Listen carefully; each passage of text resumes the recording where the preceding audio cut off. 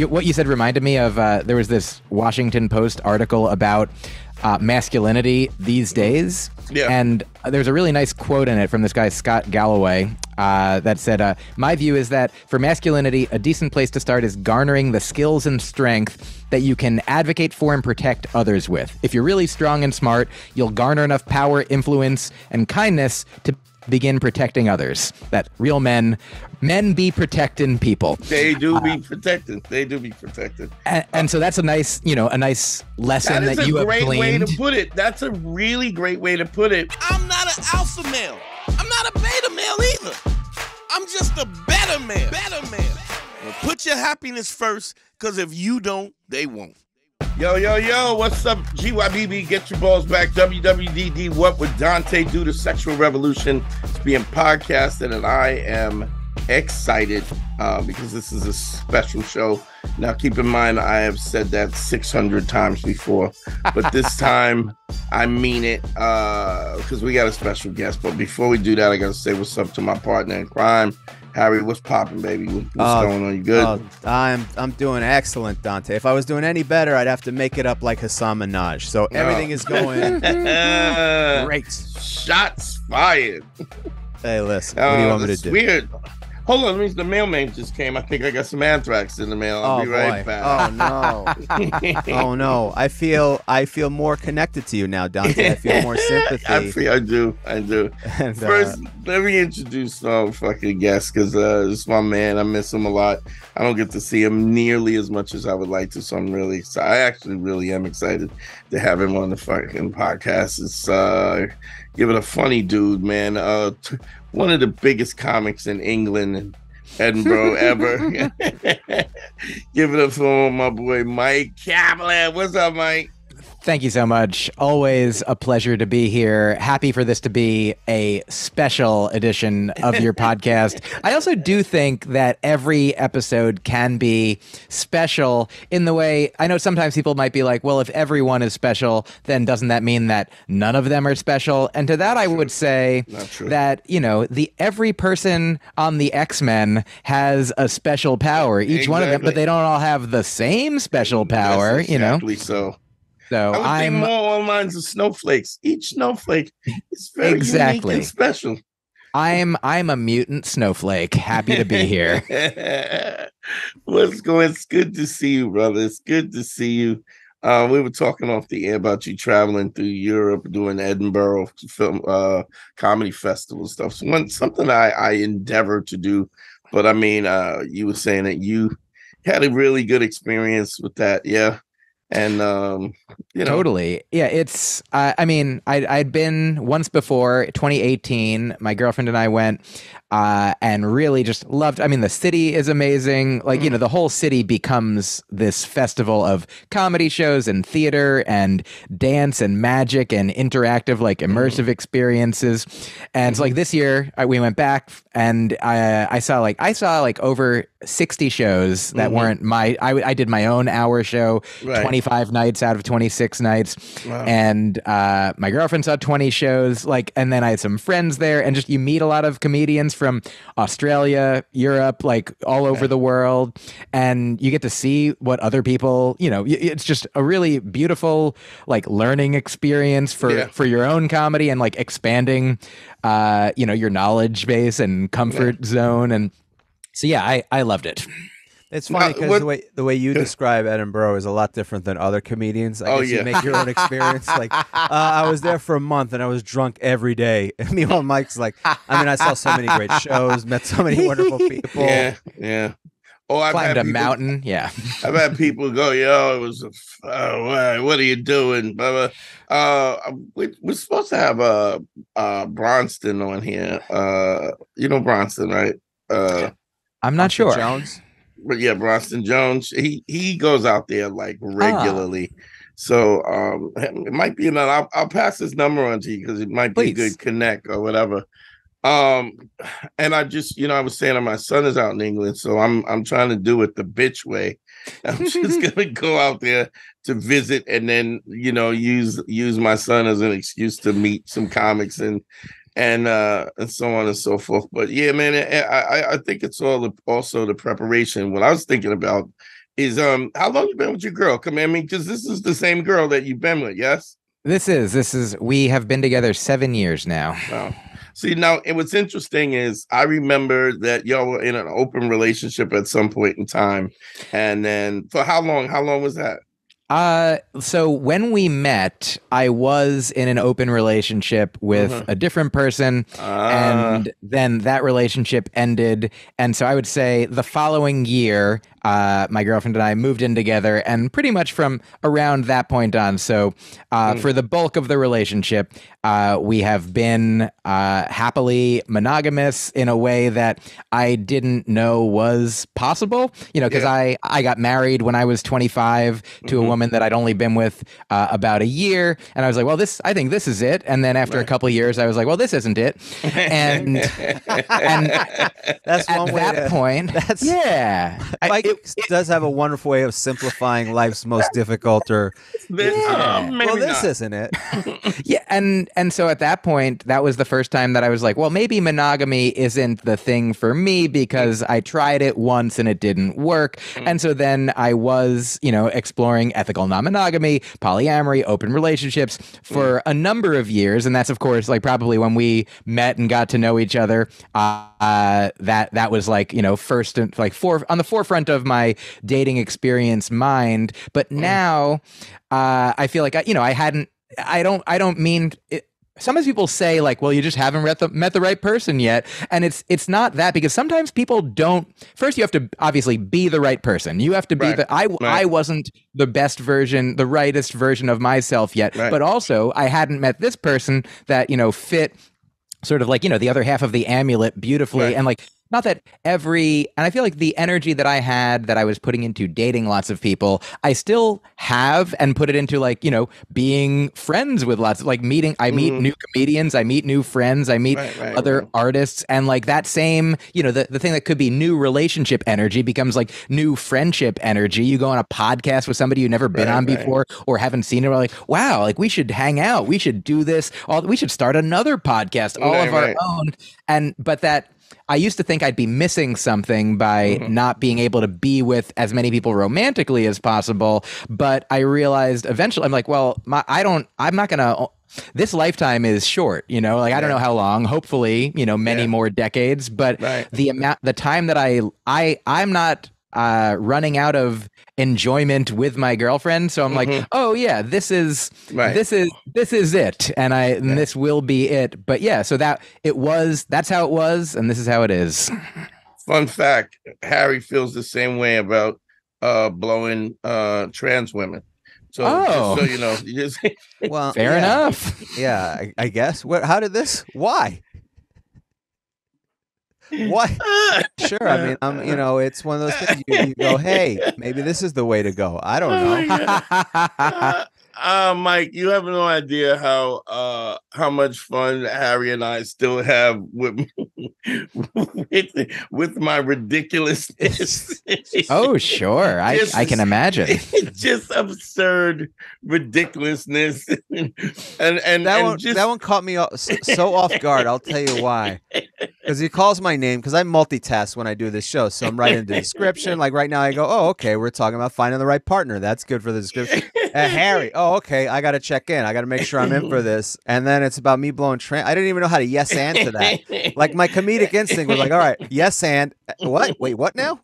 Is this correct? I have been known to throw a fastball at the people in the stands every once in a while. I've been known to just beam a 90-mile-an-hour fastball at a young boy just waiting for a fly ball. But it makes sense. Yeah, I mean, from my experience, I was like, oh, obviously, Dante and Harry have an ongoing relationship full of many inside jokes. Like, clearly they get each other. They know what's going on. Like, Harry will handle this one because I don't understand exactly what the parallel or the reference is. And then Harry is on. Harry, you and I should start a podcast, is what I'm saying. There we go. Called Inside Jokes. Here's the thing, Myq. I had the same instinct that you have. Well, clearly this is an inside joke and I'm going through my Rolodex. I'm like, what is he reference? Oh, nope. This is the start of an inside joke. Brand new. The origin story of an inside joke. Oh, God. It's, My God. And it's always, Myq, it's always ridiculousness. Like the only way, because, Harry's a seasoned comic. So in order to get him, it's just got to really come from left field. It's got to really, because he's always on guard. So and it can't be too nuanced or sophisticated, because it's just got to be dumb, like your mom's does it, like that'll get him. Yeah. But stupid. I understand a little more now. But it's purely for my enjoyment. There we go. Yeah. I'm happy for you to be enjoying yourself. You've found the one, and the one is you. Yeah. You got to be the one for yourself first before you can find a one in another. So go ahead. I'm sorry, Myq. Talking about that, the interesting thing you bring up where you go, you weren't complete as a person yet. But also the other thing is, people change. The person you are at 20 is not the person you are at 30, and it's not the person you are at 40. So what happens is sometimes you meet somebody that is the right fit for you at 20, but they're not the right fit for you at 30. They're not the right fit for you at 40. That can happen sometimes as well. Absolutely. And I think that change, there's some changes change is constantly happening in a person's life. And, you don't want to stagnate. You always want to be like learning and growing. And you can do whatever you want. I'll speak for myself. I always want to be learning and growing. And so it's nice to find a person who can do that with you as well. That, you have the same goals now, you have the same values now, or you have the same basic, life relationship path now.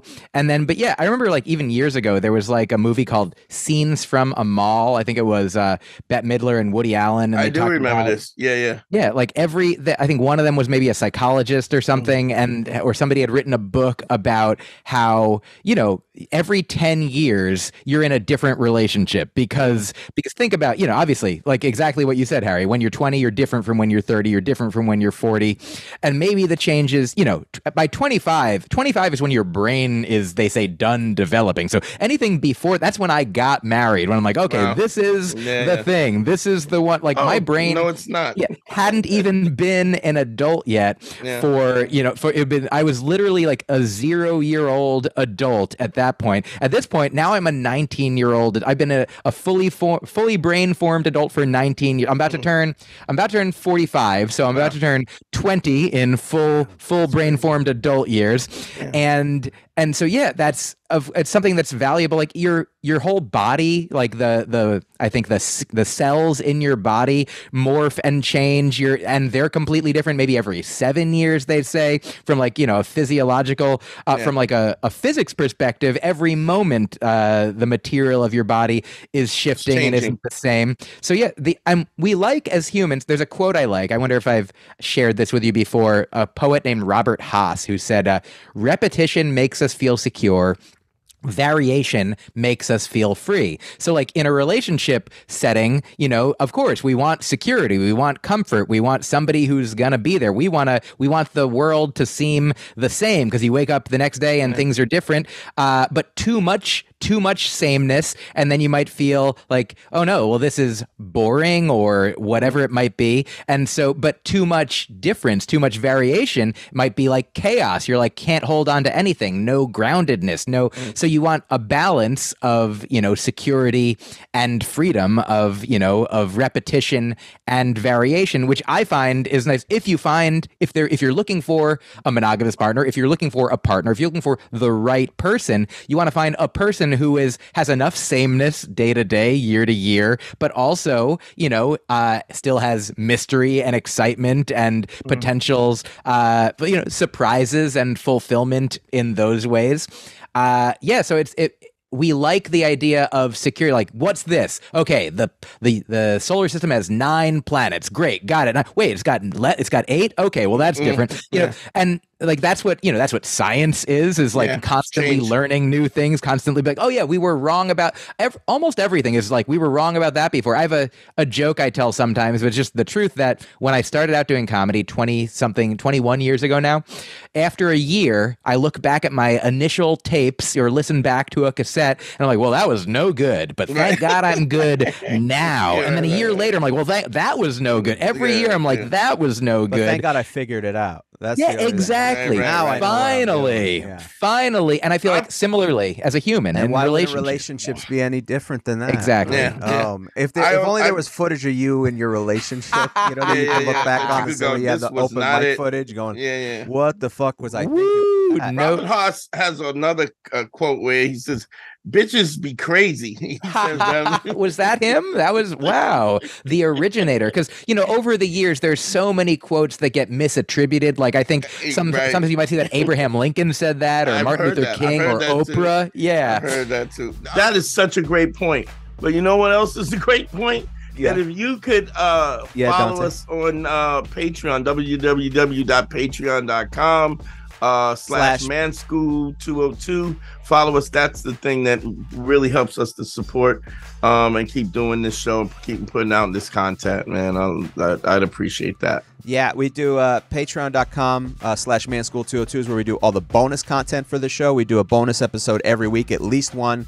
We also do a lot of game breakdown, relationship advice, and also the classic episodes. If you've been looking for all the classic episodes of Man School 202, starting with episode 1, when we were the Beige Phillip Show, patreon.com /manschool202 is where we're loading all those episodes.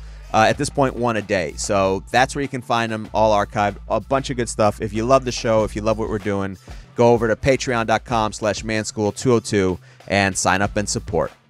What's really interesting is I think, well, all jokes aside, because I'm just really silly. So let me just say what happened. I'm right now. I went to Tijuana to get stem cells, and I woke up this month. So the stem cells rebuild your cartilage in waves. So it happens in waves. So this morning I woke up and I couldn't put weight on my knees. Right.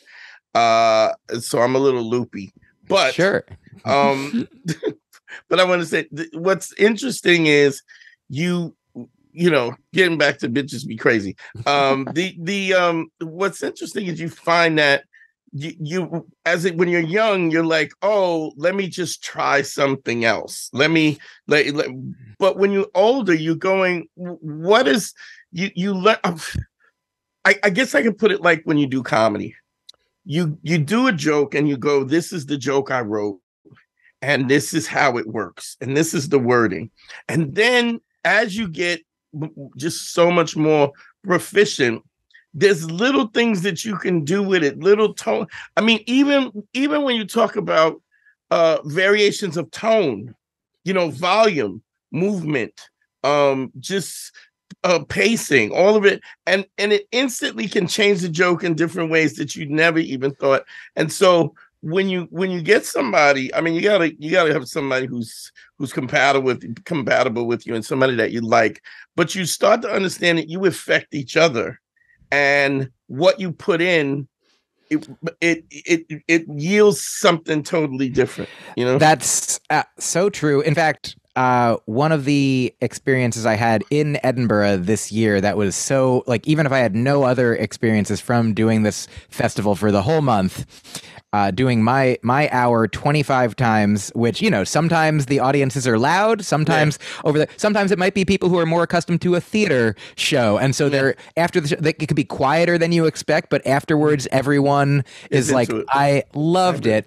And there was one particular show that might have been like one of the biggest audiences that was also ended up being a little quieter. Eventually, like, it started off great, but then I got distracted by a guy sneezing a lot, and I kind of talked to him for a little, and I felt like I then lost a little momentum, and then the rest of the show wasn't my favorite. There were still people there that were like, I loved it, but it was, I knew, they say Charles Burns is a musician who said it's the artist's burden to know what might have been, and so you always know how the show goes. Say that again. It's the artist's burden, like the comedian's burden, to know what might have been. Like somebody else sees you do a show and they're like, that was amazing. And you know inside, like it's nice to say thank you. I'm glad you had that experience. Inside, you're like, oh man, you should have been here last night or last week or tomorrow. But we don't know. We have all the experieners. Every audience member only has the one. But after that particular show, did he also say bitches are crazy? Yeah, I think that's correct. No. He said bitches be shopping. Oh, they be shopping. That was somebody else. They were the big two back then. But Harry, I remember. Beat me to that, you motherfucker. I like it. I feel like you're a very compatible partnership here, or a very combatable partnership here. But so the thing I learned after that show that my girlfriend helped me with was like to realize that I am like such an important element of how the show goes, because it's not like, especially when it's a show like that. When I was there, I was doing the same show every night. Like, I could riff a little bit. I could, be in the moment a little, but the show had to be 55 minutes. So if I wanted to do the whole show, I had to like not go too far off script, off course. So why was it limited to just the 55 minutes? That is because the way over there, they have shows pretty much starting if not every hour. Okay. Like there was another show right before mine and another show right after mine. So so in the same theater. So it's like bang. Wow. They have so many venues. So there's like 4 to 6, like at least 4,000 shows going Mike on. Yeah. Somehow decides that he's going to do 4 shows in that night and do the whole theater, which is then he can just rock out. Which is that would be maybe next time. Nuts. But the show had to be a certain length, and so I had to do it the same way every time. But even that, it's not the same way every time, because the energy that you bring to it, the attitude that you bring to it. And so my girlfriend helped me realize like that if I thought that an audience wasn't like there for it, then I might then be a little less there for it. And then it might become like a self-fulfilling prophecy, like a cyclical thing, like a negative it could be a positive feedback loop. If you love it and you think they love it, then you keep giving it more and more, and it becomes true. It could be a self-fulfilling prophecy either way. They say, think you can or think you can't. Either way, you'll be right.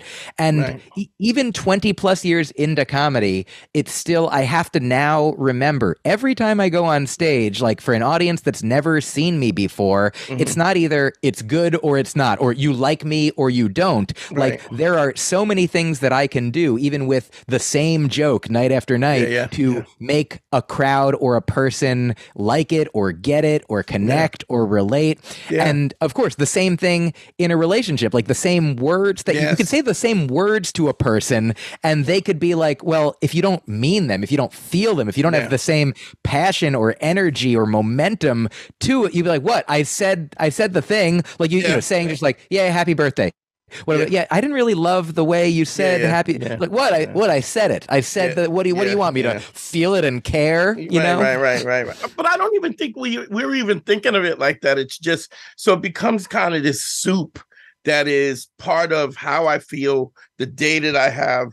Is it hot out? Is it muggy? Is it, you know what I'm saying? There's all of these things that go into that soup to create this kind of dynamic that perpetuates that. But I think most importantly is the intent.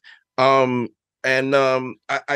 think this is a funny thing is, I always talk about this, is I remember years ago, one of your favorite jokes of mine is salad bowl, Super Bowl, salad bowl. Do you remember when you used to do that? Oh, interesting. I don't remember from that, but I love that it's your favorite of mine, and I can't even think of what it is. Say more. What it was sort of about you being a nerd, being a nerdy guy. And you would go, remember this, Harry? Harry, you there? Fucking, where'd you go? You took your shit. Harry's back. Sorry about that. Just left. What the fuck? Harry, we need you to help Dante remember his favorite joke of mine. His favorite jokes is his joke, Super Bowl, salad bowl. I don't know. Sega Genesis. It was kind of like, I'm not a guy who's into football. It was kind of that's really all it was I don't really follow football. It's not my thing. Super Bowl, salad bowl. Same to me. Doesn't matter. That was it. Wow. Like legitimately, it's so funny that the concept that I care more about salad than the Super Bowl, that is 100% resonant. And I truly, I don't know if this is on an album or if it's like literally something that was riffed. Live. No, I saw it live. Yeah. I saw it live. Yeah. And so I stand up New York when I it might have been something that he's been working on and it just didn't take off and he never or also sometimes Myq does these like almost micro jokes within a thing. Truly, I love the idea. Every once in a while somebody's like, I love this thing that you said, and I'm like, I truly don't remember saying that thing. Yeah. But it sounds like I could have it could have been a piece of a larger thing. But thank you. I appreciate that. I'm gonna go back through my records and try to find it. Just so you know, I hung out with Myq Kaplan Friday night. I had the pleasure of working with Myq Kaplan. And he did say women be shopping. And this is 100% true. Harry didn't even tell me he hung out with you. I didn't get a chance to. You cheating bastard. Fuck you. It's true. I did say those words in a context as part of a larger joke. More that I'm quoting someone else. I'm sort of, giving, I'm citing my sources of like, comedy history. Like throughout the years, there have been the men who have said women be shopping. And where are we? Now, I mean, one of the points is that, I mean, even if that is so, that women be shopping, like it's only in the past couple decades that they've been financially allowed to be shopping. Good point. They couldn't even get their own credit cards if they had a husband. So this in is the a feminist 70s. Kind of thing. This is an applaud. But all I heard was women be shopping. That is. So I do have to say things more, like Chris Rock does. That's why he says things 3 times to make sure that everybody. You want to hear it. Yeah. You imagine if you'd have said Super Bowl, salad bowl, Super Bowl.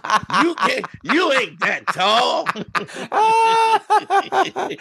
I love it. I do also. I want to say, like, just to continue the line of thought that we're sort of like dancing back and forth between that. So that exists in comedy. As a comedian, we're trying when we start out to figure out what works, not knowing that it might be a tone of voice or a movement or something else that makes it work one night and not another night. And the same might be true in a relationship. Like when you're not as fully cooked a human or as fully cooked a relationship partner, you might think, oh, they did something that I didn't like, but it might be that you weren't receptive to a different thing that, if you were in a different place. And it could have been just a misinterpretation of what it was. It's so many, the variables are just so vast. Oh, yeah. Go ahead. No, I wanted to say this because I think it's important. I think so there's something that I say other than bitches be shopping, is that 2 things that you will always have to do as human beings is ask for forgiveness and give forgiveness. And that recognition of our flaws and our errors and the recognition of that is who we are put you in a situation where you're less likely to let your ego take, because this is going to turn around the other way at some point in time too. And so do you want to treat somebody with the audacity, how could you, when there's a really good chance that tomorrow they're going to be able to put you in that position, and that kind of acceptance of your own flaws and the fact that that it could be turned around the other way is interesting. But I think it's only interesting when your intentions are good in the first place. Absolutely. Everything that you just said, 100%. And that the thing that I was going to say, that I will say now, that I feel like is basically the same thing, that in my relationship now, in this, like, the best relationship that I've ever been in, one of like our main tenets, one of the things that we agree on, like when things are challenging, like if we have, like, if one of us is underslept or hasn't eaten or whatever might be leading us to, if one of us is particularly prickly or sensitive or cranky, like truly either of us, like if I haven't eaten and I didn't realize it, then I might be more reactive and more likely to interpret things incorrectly or have an edge in my tone. But our goal is to always remember, at least intellectually, if not emotionally, mindfully in the moment, that we have the best intentions for each other. That if one of us says something that hurts the other one's feelings or could be interpreted in a way. Like we both want to remember and help each other remember and help remind each other, like we're on each other's side. We're a team. We want to make each other happy. We want to be happy with each other. And we know that, of course, at our best, that's what we're doing. And if in some moment it seems like that's not what's happening, that might mean that just, one of us has something going on that is keeping us from being what we're distracted. We had some other experience, whatever it might be, but that it's not personal. It's not that I have done something to her or she has done something to me. It's that we are both, or one of us is in need. In this this inability to kind of have the empathy to where we can, or maybe the inability to be as present as we need to be at that time. Yeah, there's a book, I don't know if we've talked about it, a spiritual text called A Course in Miracles, and I'd never heard of it, but Rini, my girlfriend, introduced me to it, and one of the and you don't have to be a religious person, a spiritual person. Like there's these valuable sort of like practical, building blocks in here. And one of them is that this idea that everything that anyone does in life is either a call for love or an offering of love. And while an offering of love is very clear, somebody's helping you, somebody's expressing love, somebody's, showing love, being loving. But a call for love could mean, if I, have a tone, an edge in my voice, like, that means I need something, which doesn't mean that it's everybody's job in the world to provide it for me. Everyone who's calling for love is not, you're not obligated to help everyone, especially if the call for love is coming in an abusive way or a violent way. Sure. Because we know that when people are being, abusive or violent, probably that is stemming from some abuse or violence that they have received themselves. And so we can both empathize and we can, if we want to, if you feel moved to, forgive, but you can also forgive from farther away. But if it's a partner that you know and you love and you feel safe and comfortable with, then in those moments where we can hopefully at least one of you is in good enough shape to recognize that the other one might not be. And if you both are in need, then hopefully you can work it out together and figure out what you need to help each other get what you need moving forward. So I think what's interesting about that is that you also have to be able to recognize, and not with again this kind of this ego of this how could you, that kind of thing, but just understand that some people don't have the emotional acuity to even be in that space, and you can't be mad at them because they don't, like, we all come to this with a trauma, and where hopefully you're trying to work out this trauma, and so you get it into a situation. Like I'll give you an example. My dad, I've said this before, my dad's born 1920, grew up in the Depression. My dad literally had rickets. Rickets is a lack of calcium, for the audience, where he had, the bones in his legs didn't develop his work. I mean, you can't even get rickets anymore. I don't know the last time somebody got it. You can't get it. So rickets goes on eBay. If you find rickets like in vintage condition, you get at least 7 figures for a ricket. One of my favorite insult comedians, Don Ricketts. Don Ricketts. I know that guy. He's got little tiny legs. And he couldn't do a whole hour though because he had rickets. That was the thing about Don Ricketts.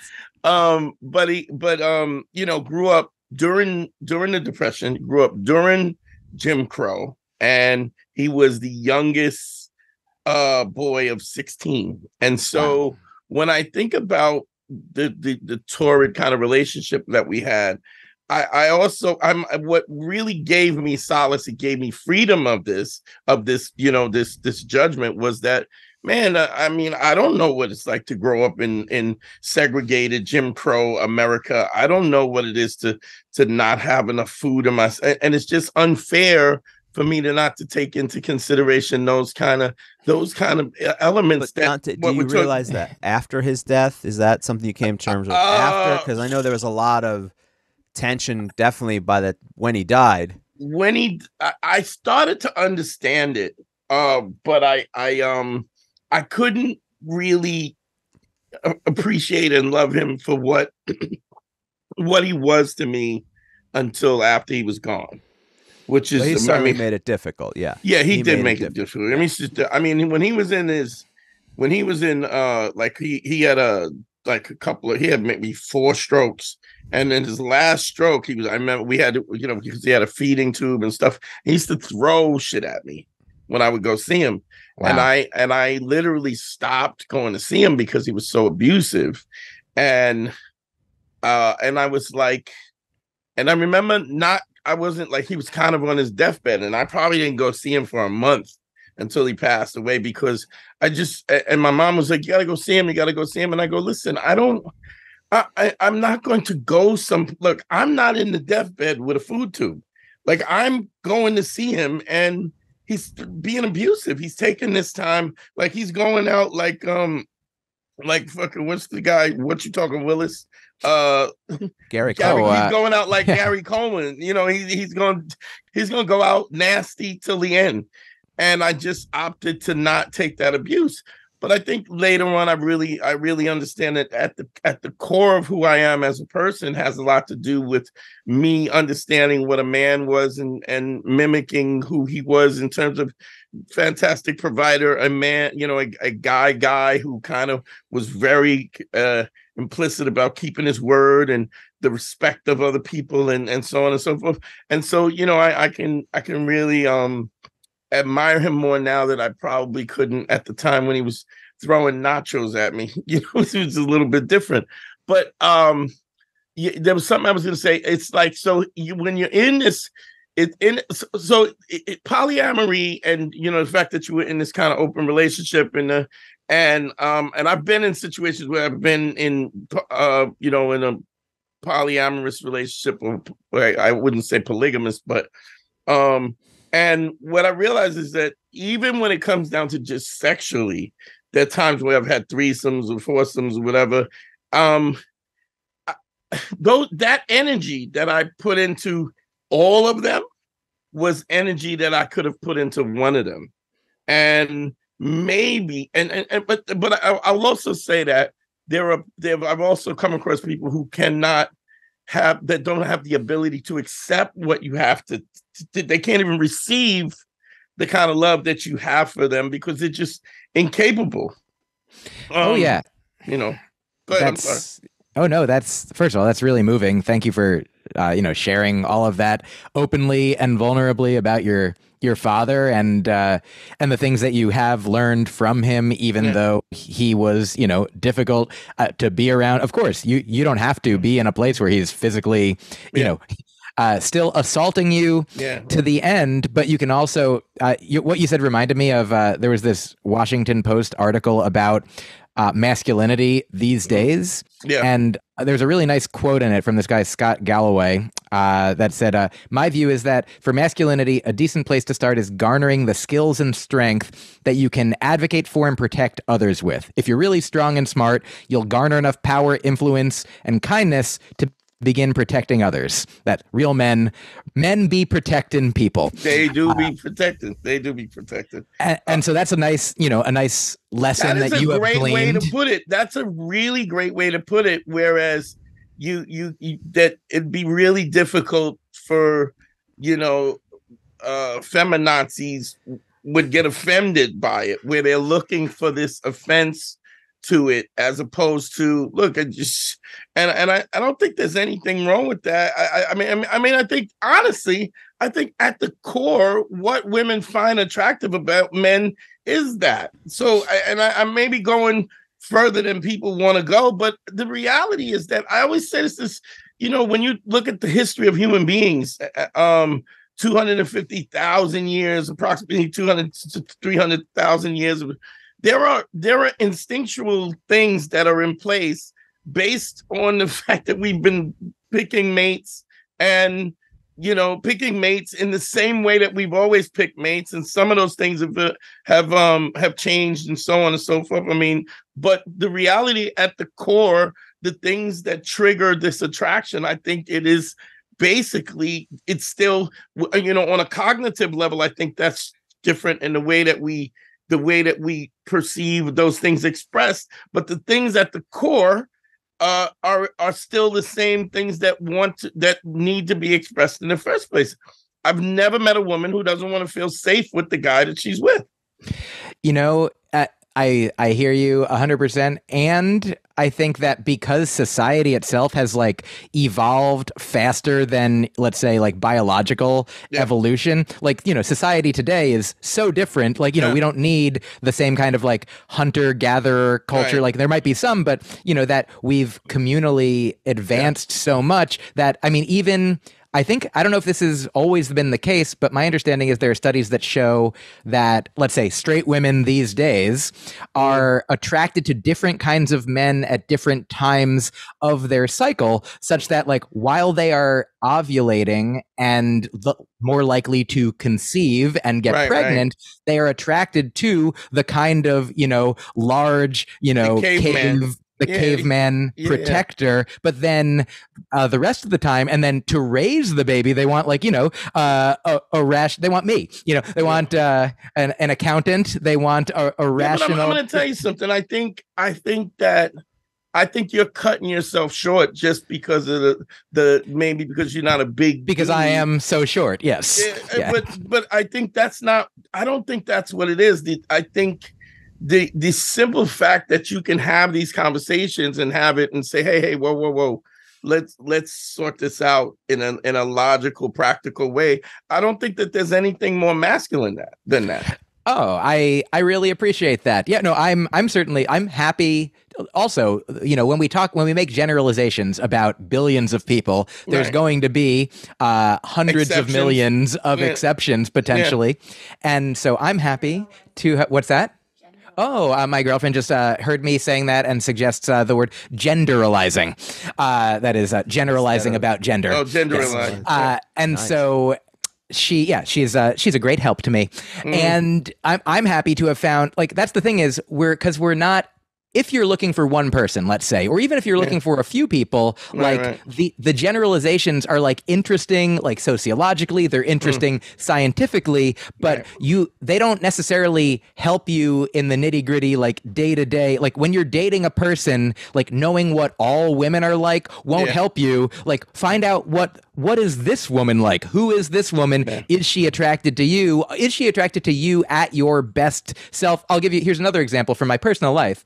When I was married and in the happy stage of it, like in like the first year when I was married, I remember, and we were monogamously married. And so I was happy that I had felt like I did it. I'm done. Like I don't have to date anymore. I don't have to go through that. And so I was able to be more at ease, like in my own skin and with other people. And I remember one specific time I was doing a show and I was like, I was just starting out doing comedy. So I was like helping at the door. I was taking tickets at this place, Dick Doherty's Beantown Comedy Vault in Boston.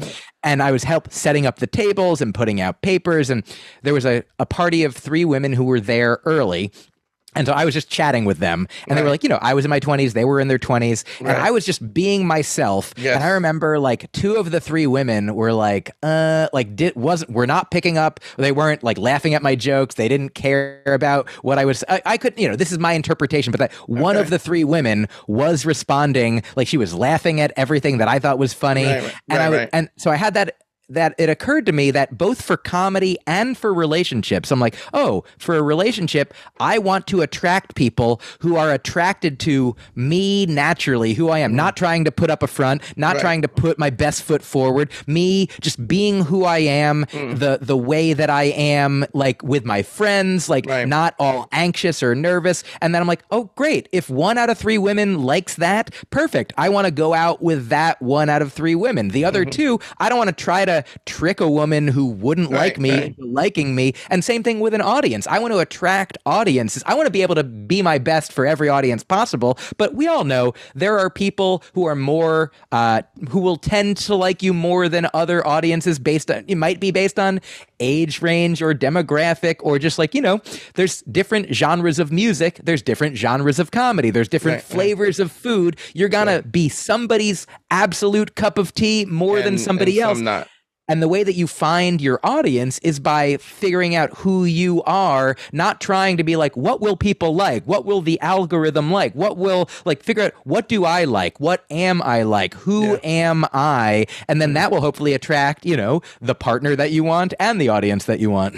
Well, it's funny. So, I mean, I've been doing consultations for, I don't know, about 7 years now, 6 to 7 years. And I'll get these young guys who are really lost, or they just have no boundaries, or they're just trying to figure it out.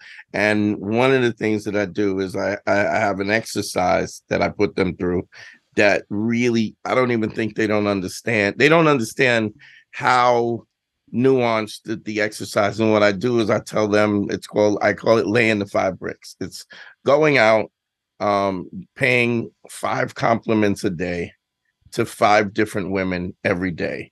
The caveat is this, though. You're not trying to get a number. The compliment that you give must be honest. It must be absolutely honest. And it's not just the women who you would want to sleep with. It's the old lady who's bagging groceries at the store. It's the janitor lady. It is the model. It is, and everything in between. And but it has to be based in honesty. And what really happens is, the first thing is 5 a day, every day. I know pimps that don't talk to that many women every day. So the first thing it does is it gives a how would I put it? It gives it removes the approach anxiety. Just through exposure therapy. It's almost like exposure therapy. So you're doing this every day, and initially the guys who will start it, it'll take them hours to do 5 because they're afraid. There's a worst case scenario where they think that the worst case scenario is that she's going to curse me out, or she's going to do this, or she's going to, right? Then after a week, after you do 35 of them and none of them, nobody's cursing you out at the most. And I'm not saying that, I mean, it could happen where somebody freaks out, but and the compliment cannot be sexual. So it can't be sexual, has to be honest. And it is an array of different women. So that, and what happens is that women, I say the empathy, men don't always have the empathy to understand that every time a woman decides to talk to a guy, she has to wonder whether or not he's going to murder her or rape her. Like this is the prerequisite that I think guys don't really understand that's the case. And so they're really good at detecting deception and stuff because they have to be. I mean, it's a survival technique. And so they also know when somebody's speaking to them non-transactionally, that this is just me recognizing something attractive about you and having the confidence to speak. So it creates a confidence thing where you're able to speak your mind, which is always attractive to women. If the fact that you're comfortable in your skin to say something, it's non-transactional. So I'm not trying to get your number and I'm not trying to get laid. It's exposure therapy. So that what it does is it gets you to be, you get a chance to be yourself, right? Because it's the fear of what the response is. And a lot of times I think people are not honest, especially men are not honest. I mean, well, everybody's not honest, but I think when a man, when a guy thinks when he's lying, we all perceive lying as something we did to get something else, like with the intention on cheating somebody. But we lie also. Dishonesty is also when we lie not to end up in confrontational situations. And we also lie not to hurt somebody's feelings. But what I don't think that guys understand is, regardless of the reason why you're lying, you're still a liar. If you're 85, 90% trustworthy, that's the definition of somebody who's untrustworthy. So this little process, this exercise that I put guys through, puts them in a situation where they got to be honest. They have to be present, because so if you have a woman who you don't find attractive, or a woman who's 70 years old who you don't find attractive, or maybe you do, or whatever, even if you're complimenting her brooch or her scarf, you know what I mean? Something, it's non-transactional, and so you teach men to not be as predatory, and that allows them to go. First of all, it says to a woman, I realize I have value. Let's kind of see if we fit, as opposed to, give me your number, like that kind of, that kind of predatory thing. Yeah, that's I like that. Number one, it has to not be sexual, and that it can be, I mean, explicitly for people who you're not attractive to can be like beneficial, because there's probably a lot of people out there who don't get compliments. There's probably a lot of people out there who, like, a person who like society values less, or who might have like received compliments on their looks in the past, but whatever it might be, it doesn't even, I assume, have to be looks based. It could be like somebody does you a favor, somebody, gives you a nice deal on, like the other day I was at Target. Smile. Could be a nice smile. I was buying something at Target, and I thought it said it cost $15. It came up as $18. And this woman came over, and I was self-checking out, and I was like, I thought it said 15. And then she looks it up. She's like, it does say 18, but online it's $12. So I'll give it to you for the online price. I'm like, well, that's very generous. You're very, I mean, I didn't even know about your program, but right.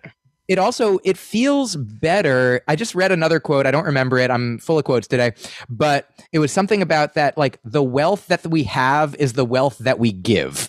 And so, like, if you just have wealth, if you think about it with money, like, if you just have a lot of money, like, what does that do for you? It only is valuable when you give it to acquire a service, to acquire a good that you want to, or to give it to somebody who needs it, or to buy food, or whatever it might be. And so I feel like this practice of giving, like, it's good to be giving. Remember, it feels good to give. Yeah.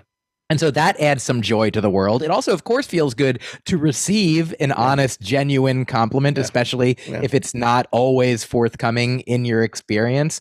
So yeah, I give you, I know that you're recommending that men give these to women, but I, a man, will give you this compliment, that I like the compliment energy that you're putting into the world. Because, I mean, it's just, even if it doesn't, like, the fact that it's non-transactional, it's just in the moment. It's for the good, for the joy, for the presence, for the relaxation. It's creating, like, positivity in the moment. Yeah.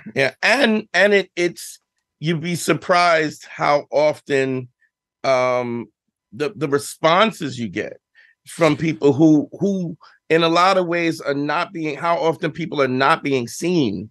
And the fact that in that moment, they're being seen. They're actually being seen, and the way they respond to that. We're gonna do plug your stuff, and then we're gonna do on the Patreon side. Go ahead. What of course. You got going on? You got it. Thank you so much. So Myq Kaplan is my name, spelled a weird way, MyQ Kaplan. That's all my social media. That's my website. I have a newsletter I send out for free every week with a few jokes in it, and you can subscribe for more. That's at myqkaplan.substack.com. My newest album is called AKA. All my albums are on the various streaming platforms. And I have a new special on Dry Bar out this year called Live from the Universe that you have to subscribe to Dry Bar, but if you use the promo code Myq Kaplan, you get a free month worth of that on their website. And the other, I think, final thing that I love that I just put out, I made a book of my friend Ramin Nazer, illustrated a bunch of my jokes, every page a joke of mine with a beautiful illustration by him. The book is called Heartbrain Art Train, and it is at myqkaplan.com. It's also at raminnazer.com. And and then my tour dates are at my website, and I hope you come see me live or listen to my albums. And I have a podcast also that I still need to have both of you on at some point. We'll do it anytime you want. Absolutely. The podcast is Broccoli and Ice Cream. I talk to people about the work of their life and the joys of their life. And I have another one called The Faucet, where I just spout off stream of consciousness style, like this podcast, but without you two. And so, yeah, all of those. Search for Myq Kaplan wherever you want, and you will find me. And thanks so much for having me. Cool. You're the best, Mike. I miss you, bro. Harry, talk to me. You could go to all my social media stuff at Harry Terjanian, is everything on TikTok, YouTube, everything. Also, you can check out patreon.com/manschool202. That's where we do all the bonus content, including our show with Myq Kaplan coming up. And we do, also we have all the archived episodes of Man School 202, starting at episode 1 when we were the Beige Phillip Show. All of that is being uploaded onto Patreon every day. So check it out. Patreon.com/manschool202. Yo, Google me, bitch. You know what it is. Dante Nero, the Dante Nero, and everything like that. Go to DanteNero.com. If you want to do a consultation with me, click on consult. Don't forget the Patreon. I'm putting stuff on my YouTube page. Things are going down. We're getting ready to get the merch together. GYBB, Get Your Balls Back. WWDD, What Would Dante Do? The Sexual Revolutions being podcasted, man. I love y'all, man. See us on the Patreon side. Let's go.